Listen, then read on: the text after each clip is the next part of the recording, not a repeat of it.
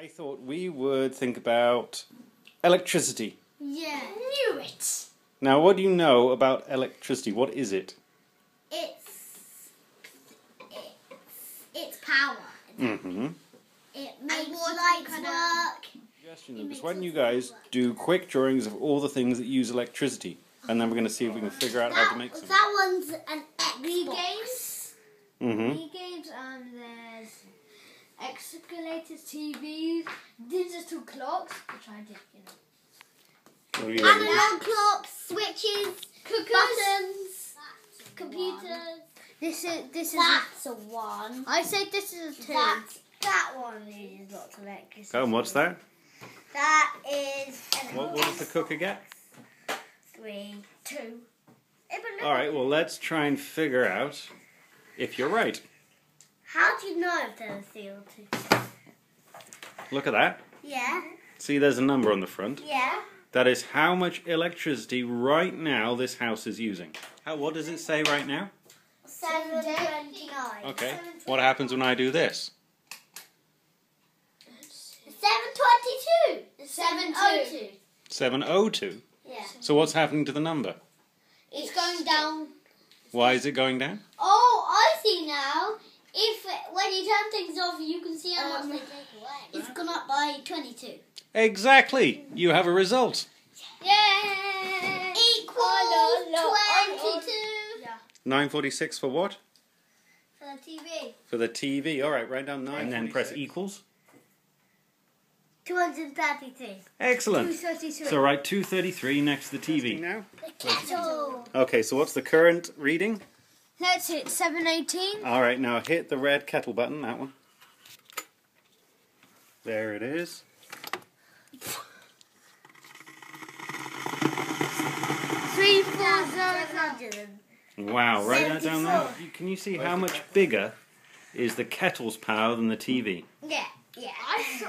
In fact, the kettle took up 10 times as much power as the TV. What?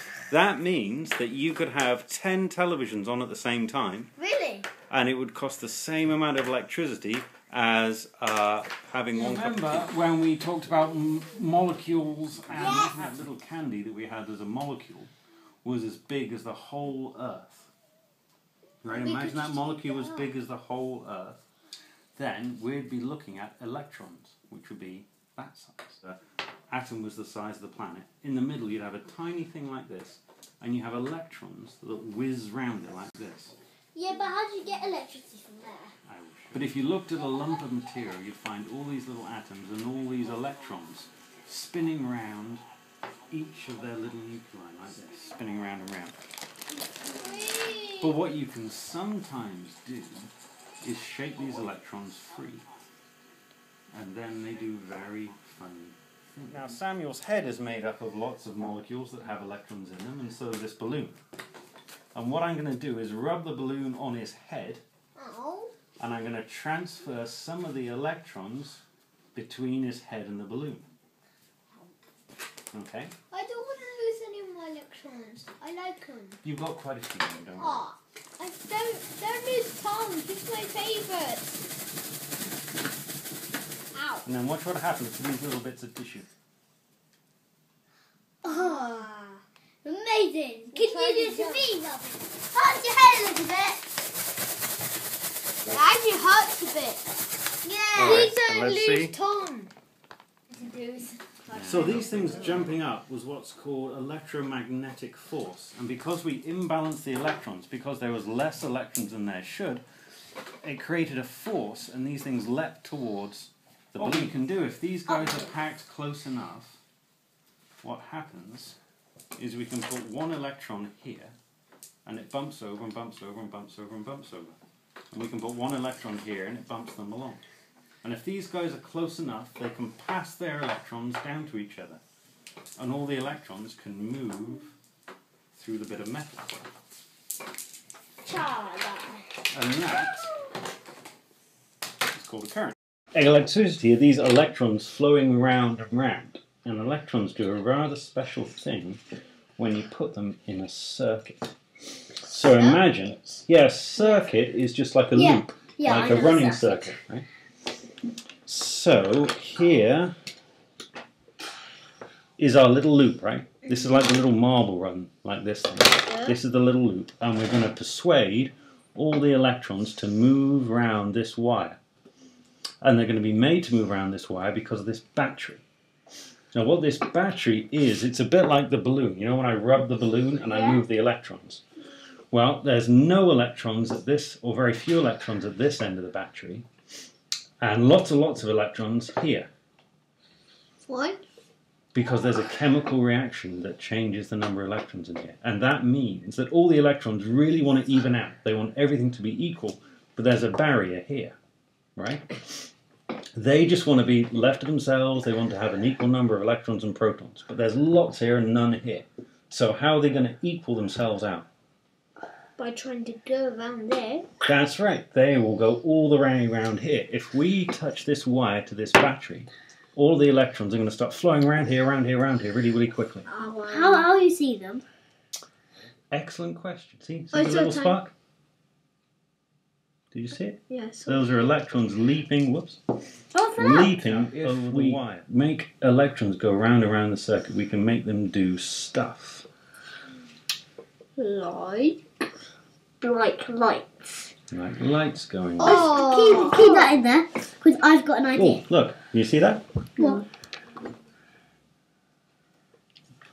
Oh yeah. Oh yeah. Yeah, Wow! It's green. Oh, how do they do that? Because the electricity is going down this wire, across this copper plate, up over here. Really? It goes across here? Oh yeah, it's metal, that's why it goes across. That's right. Now, shall I show you how it becomes light? Here are all our electrons. Oh, Dad. Keep it moving. Oh, what's happening? They're falling off! That's right. A little sparky thing. I see. And when you shove too many electrons through it, the electrons pop out and they become.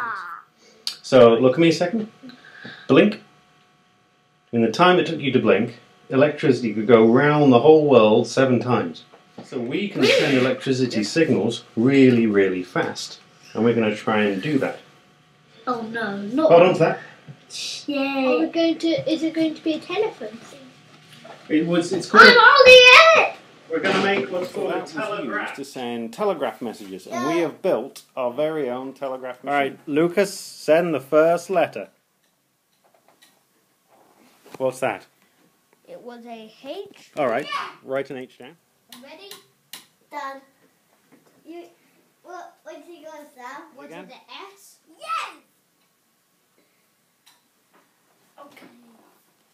All right. What's an M? Yeah! So what has Lucas said? Hi, Sam. Yeah! Congratulations! Your first message with electricity. Yeah! Now let's try another thing. Should we try Sam? Okay, let's try me. Oh. Yeah, touch the end of the battery. Oh yeah, the compass moves. If you get the wire closer to it. Ow, ow, ow. What's happening? My fingers hurt. Why do your fingers hurt? So there's a little field. Well, this is the weird thing. Magnets and electricity are all the same thing. No, it's not. Yes, it is. Look, we've passed electricity through this wire, and it's acting like a magnet. It's moving that compass. It's not moving. Yes, it is. Yes, it is.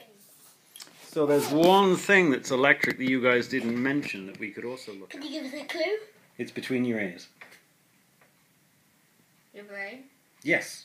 Your brain uses electrical signals. We waved a little wire over the compass and the compass twitched. Yeah. Well, a friend of mine, he's got a little wire a bit like that, but it's coiled round and round, and he can wave it over your head and he can stop bits of your brain working. Did he do that to you? He hasn't done it to me, but I've seen him do it to lots of people. How? So he goes bzzzt over the head and it knocks out the bit of your brain that means that you can walk. So you try and walk and you just fall on the floor. Or he waves over another bit and it takes out the bit of your brain that lets you speak. So you go, no, I'm fine, thank you, I blah, blah, blah, blah, blah, blah.